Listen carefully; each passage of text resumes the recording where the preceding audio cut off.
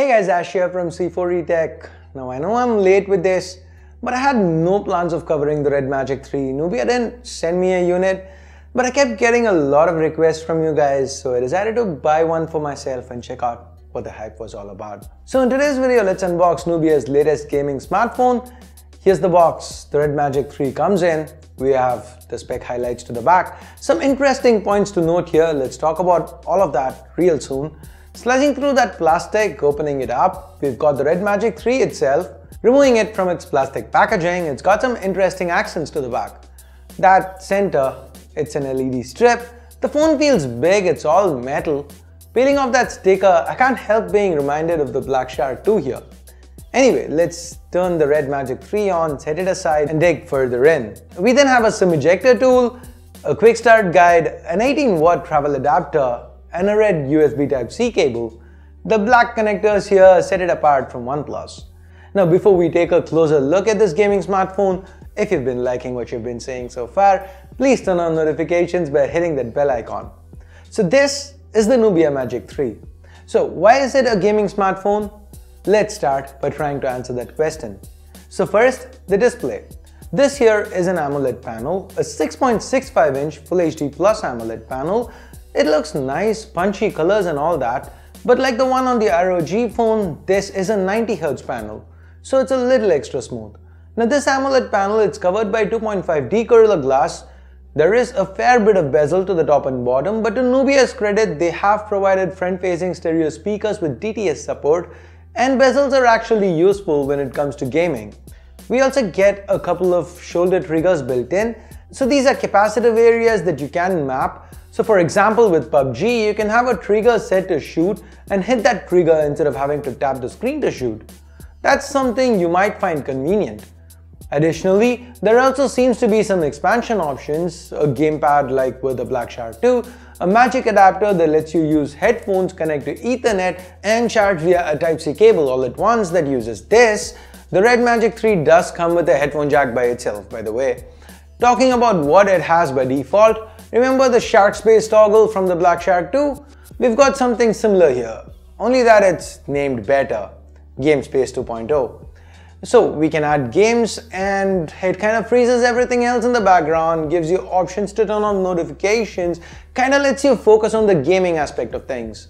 Additionally, here's the kicker, you can set cooling options, that is, set that fan to run on full blast. Oh yeah, the Red Magic 3, as far as I know, is the first and only phone to come with an active cooling solution. So there's a physical fan on the inside. This here is where it takes in cool air, and here's where it expels hot air. And Nubia claims this lets the Red Magic 3's chip run at peak performance for up to 9 times longer. And that chip on the inside, it's not just any chip, it happens to be the flagship Snapdragon 855. It is paired with 8 gigs of RAM and 128 gigs of UFS 2.1 storage. The 12256 isn't available in India, at least at the moment. And sadly, there is no memory expansion options either. I mean, it is impressive that all this is backed up by a 5000 mAh Mammoth battery. On the software side of things, we have a very stock build of Android 9 Pie. The icons might be a little squarish, but it is stock, but for a few changes. There is a multicolor LED option in the settings menu that lets you turn on and off the Red Magic symbol LED and also the strip to the back. Again, just like with the Black Shark 2, there's quite a lot of resemblances here. You can set this LED strip to act as a visualizer for music, which is pretty cool.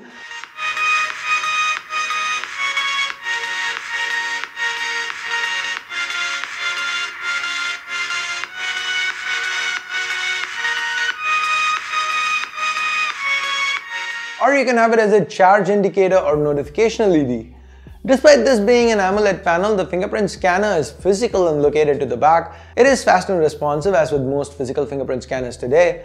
Then there's the camera app. The highlight of this one is that it supports 8K video, only 15 FPS, which is far from smooth. But it is still 8K on a phone, which is impressive. If you want smoothness, then there is 4K 60 FPS support. And this rear sensor, it is the Sony IMX586, 48 megapixel stills come out well. Seems to be the Redmi Note 7 Pro setup since it is paired with the f1.79 lens. These images were shot under the harsh midday sun and they turned out good. So the camera seems to be doing well, and there is only a single camera here and I couldn't find a portrait option for either the rear or selfie cameras, at least as of now. I'll play around with it and have more to add in the full review. The selfie camera is a 16 megapixel affair, by the way.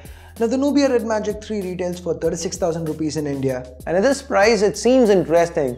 I mean, the OnePlus 7 is the cheaper option, and this one comes with a 90Hz panel, a headphone jack, 5000 mAh battery and all those LEDs, while losing out on the glass build, screen to body ratio and of course price. I mean, the OnePlus 7 is more of a mainstream option, while if gaming is something you're interested in, the Red Magic 3 seems to be one of the most sensible gaming phones I've come across. Unlike something like say the Black Shark 2, this one doesn't have any obvious trade-offs. No lack of a headphone jack, no Samsung GM1, seems like a full-fledged proper flagship and is priced quite sensibly too. Nubia seems to have put together a good one here. So what do you guys think? What other videos would you want to see on the Red Magic 3? Any comparisons, any tests? Let me know in the comments below and I will try to get them done. And with that, we get to the end of this quick unboxing and hands-on. Thumbs up, thumbs down based on whatever you felt about it. Subscribe, turn on notifications by hitting that bell icon if you haven't yet. Thanks a lot for watching. Till next time, my name's Ash. You've been watching C4E Tech and I'm signing off for now. You guys have a great day. Bye-bye.